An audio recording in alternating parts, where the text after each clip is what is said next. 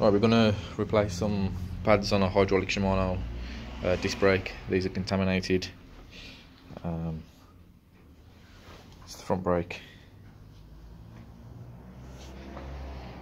As you can hear, that's contamination on the pads when you get the tube-backer noise. That's contamination there. So we're going to replace these pads in the Shimano brake. This goes for most Shimano brakes really. These are just your M525s or similar, it's your base model. So first thing to do is to pop the brake out, the wheel out, sorry. Just try and do the quick release. And the wheel pops out. Now the pads aren't too worn, as you can see there, but the brakes in contaminated oil, something like that, has contaminated the brakes. So the first thing to do is to take this split pin out here, pair of pliers,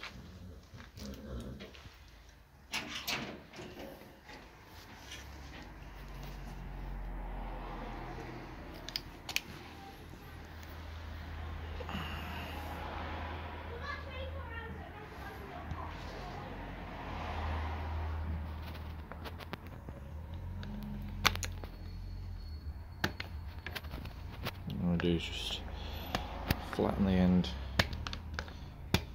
off with the pliers, so you can push it out of the hole like that. Put that to one side. These pads push out that way, so I just push on them, and then it will come out here like so. The next thing to do is push the pistons out. So inside there, got a piston on that side and a piston on that side. And if you look, they're not that one, but if you look, the piston is just proud of the brake itself. So we need to push that out. The easiest way to do it is with 10, 12mm spanner, whatever you can get in there. Just push them in. We've got a 10mm spanner out, so put it in the middle of the piston, and then just give it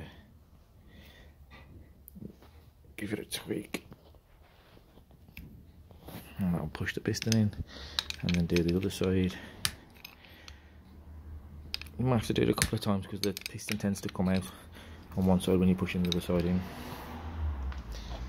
If that continues to happen and the piston keeps coming out, when you push one side in, the other one comes out, if that keeps happening, then you may have to let a little bit of fluid out, because somebody may have bled the brakes with pads in there that were quite worn. So next thing to do is get the pads and put those in. This one just uses your standard Shimano pads. You get a spring in the middle of them.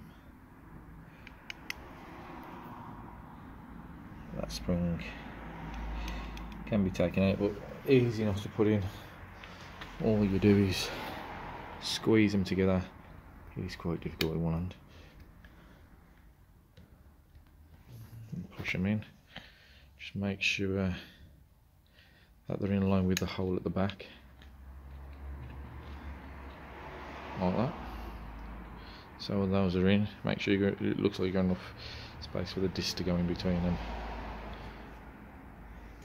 Then we get the split pin.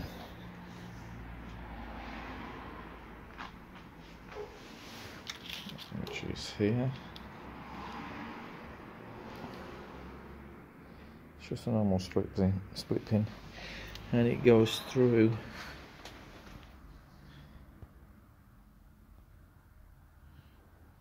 this hole here. Make sure that it goes through both pads, give it a little wiggle, and then check around the back. Make sure it's gone through both pads and the spring. And all we have to do is bend out the end of it. Get the pliers back.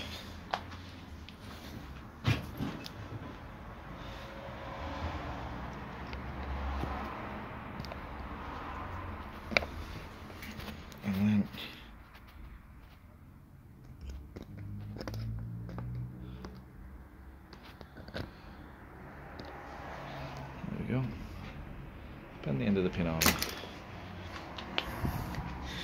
Then the wheel goes back in. What you've got to make sure you do when the brakes have been contaminated is you've got to make sure that you clean the disc rotor.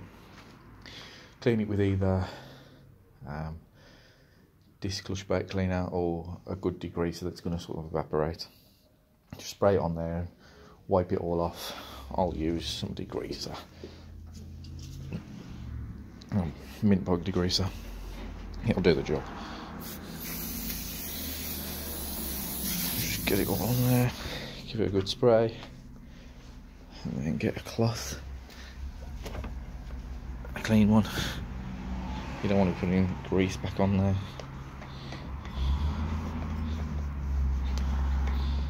Give it a good clean.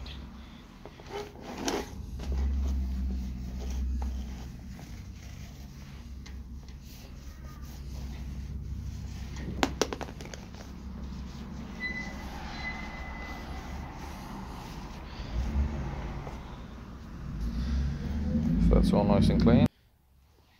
All we do now is put the wheel back on.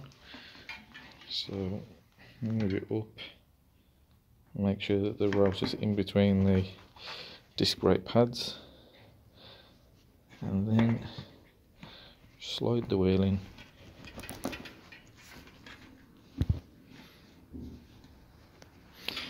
I'm going to have to put this down so I can do it with two hands. Okay, the wheel's back in. Put it in, close with the quick release. It's spinning nice and freely, just check how free it spins, make sure it doesn't bind. Pull on it and we've got no squeaking now. Look how you can hear rubbing on it. There's no squeaking. The lever pulls in nice. You can adjust the lever